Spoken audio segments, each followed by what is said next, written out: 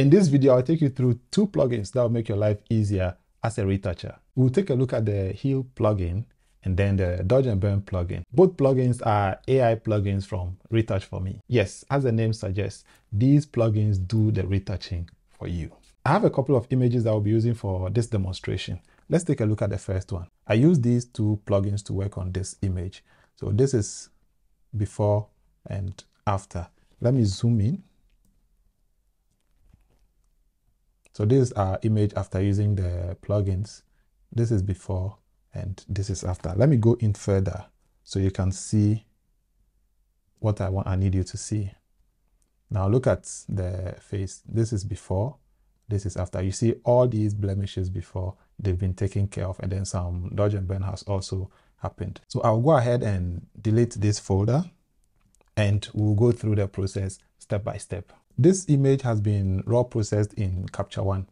So this is straight from Capture One. No retouching has been done to it.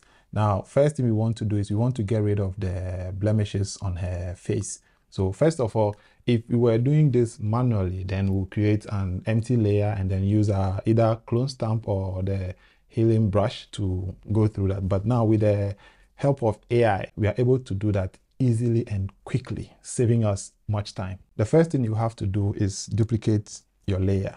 So we go to filter, then we see the plugin from Retouch4me, and what we want to use here is the Retouch4me Heal. So let's click on it. What you need to know is this is an AI, so it demands a lot of processing power.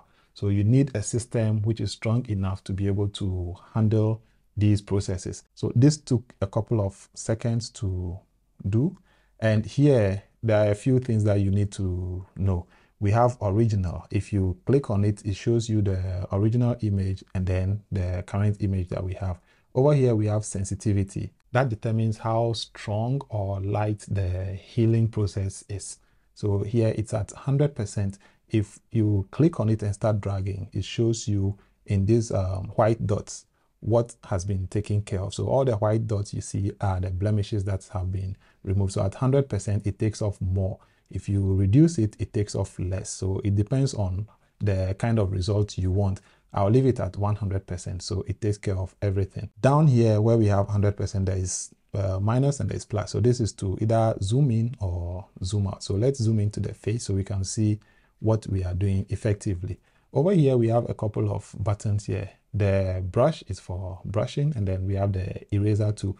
What the eraser tool does is, if you realize that certain places have been, if you realize that certain blemishes have been removed that shouldn't have been removed, you use the eraser tool to bring them back. So let's click on the eraser tool. It shows you the parts that have been removed. So let's say here on the shoulder here, if we want this to remain here, there's this slider here which will take care of the size of the eraser. If we brush on it, then it brings that blemish back. So let's say we don't want this to be part of the blemishes removed. Once we use the eraser tool to erase it, it will subtract it from the selection. So if you go back here and we look at it, you see that blemish is there. Let's say it was a mistake and we want to bring it back. Easy. Just click on the brush tool and then we come and then brush it over. So that would bring it back to the selection. So if we click, this is the original and this is where we are. We seem to be okay with the result that we are having. So there is one more thing I want to show. If you look at the bottom here, we have auto, we have close up, we have half length, and then we have full. So this just takes care of the kind of image you're working on, whether it's a close-up image, it's a half-length image, or it's a full image. This will tell the AI how much of the blemish it should take, or whether it should concentrate on just a portion of the body or it should do the whole body. Normally, you will keep it on auto because, of course, AI is wise. It knows, it can determine what kind of image you have. So I'll usually leave it at auto unless I want to be very, very specific, and then I choose the kind of picture it is. Now over here, there is make mask. I'll show you in the next step what this means, but I would always select it. So once we are happy with that, I click on apply and it will send it back to Photoshop. So once we come back here, we have our empty layer. Over here, if you realize what you've done is too much, let's say it's taking more blemishes than it's supposed to, easy. There's an easy fix for that. So you can just create a layer mask, select your brush with a black, which is to negate whatever it is. So you can now come here and then brush over the face. So you see, as you brush, it takes care of all those blemishes, it brings them back. So that's how to fix it. And if you realize that you need to take off more blemishes, that's easy. So let me undo the layer mask. So you just select whatever you're okay with, whether it's the clone stamp or the spot healing brush. Then you can come here and then start taking care of other blemishes. So with that said, AI has done a good job for us. We are okay with the blemish remover. So we'll move to the next step, which is dodge and burn. It's very tedious doing dodge and burn by yourself. We all know that. Now, how nice is it to have an AI which will do a precise job for you when it comes to dodging and burning? Let's take a look at what Retouch4me has for us. With that also, we'll create a stamped layer, and then we go to filter, Retouch4me, and then dodge and burn. As I said, these processes take much of your processing power. So make sure you have a system that has enough resources. The system I'm using is the MacBook Pro 2017 with an i7 processor and then a 16 gig RAM. Even with that, you see it takes a couple of seconds for the processing to be done. So here, just like in the previous example, we have these buttons. So here the blend has to do with the intensity of the dodge and burn. So let's zoom in and then we'll take a look at that. Now I have it at 150. You can go from 0 to 200. So it's up to you to choose the intensity. You slide, look at what's happening, then you decide what works for you. I'll leave it somewhere around 150 for this purpose. Now there is something here as a warmth. When you slide it up, you realize that where it did the dodge and burn, it adds some warmth to that place. I don't want that. So here we can take a look at preview. Preview shows you the areas where the dodge and burn happened. So let me zoom out. So we look at it. So you see anywhere you see those colors, you know that dodge and burn has taken place there. So let me zoom in once again so we can have a closer look. Now look on her chest over here. Let me do before and after. You see the difference? Before and after. Now let's go to her face. Then we see before and after. Before and after. You see the difference. So same thing here. We have the brush and the eraser. If you don't want the dodge and burn applied to certain parts, you will use the eraser tool to erase the effect. Or if you want to bring them back, then you use the brush tool to bring them back. Same way here, we have the kind of picture, whether it's a close-up, half length, or full body. You can let AI decide for you, or if you want to be very sure, you can choose it yourself.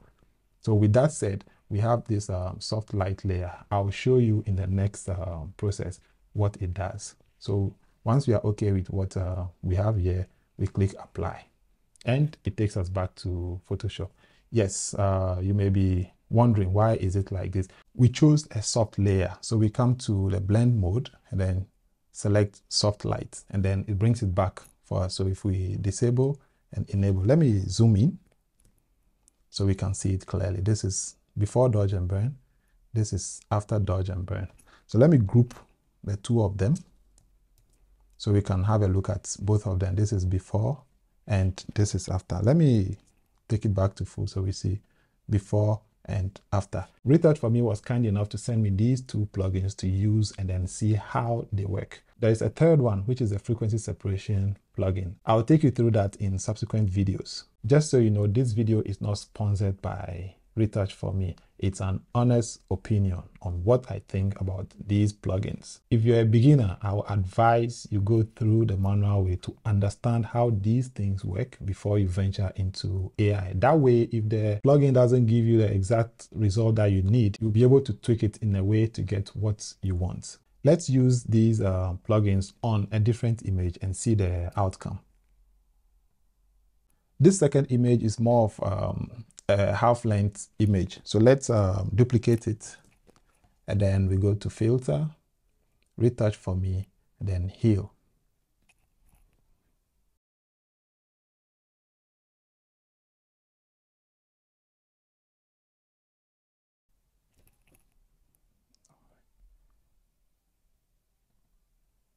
So here we have this. Let's zoom in to this.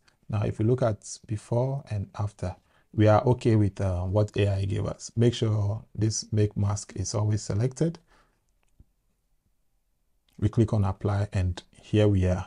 Then we create a visible stamp layer. Then we go to filter, retouch for me, then dodge and burn.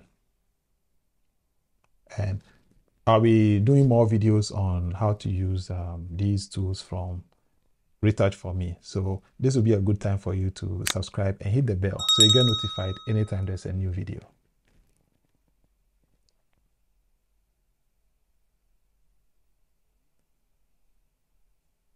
As I said, this takes a lot of processing time. So make sure your system is strong enough to handle this. This is a 16 gig RAM machine, and see how it's still struggling. So let me check what we have. Okay, original is okay. So I think it's a bit too strong. So let me reduce it to 129 and click apply. So with that, we come to the blend mode, then select soft light. So we can select both layers and then we group, so we can have a look at before and after. So this is before, this is after. Let me zoom in again. So this is at 50%. So before, after, before, after. Are we not happy with the result? I am. And this will speed up your delivery time. The link to get these plugins will be in the description. So click on it and go check out what Retouch4me has for you. There are other plugins which I'll be looking at in the coming videos. So make sure you subscribe and hit the bell so you get notified anytime there's a new video.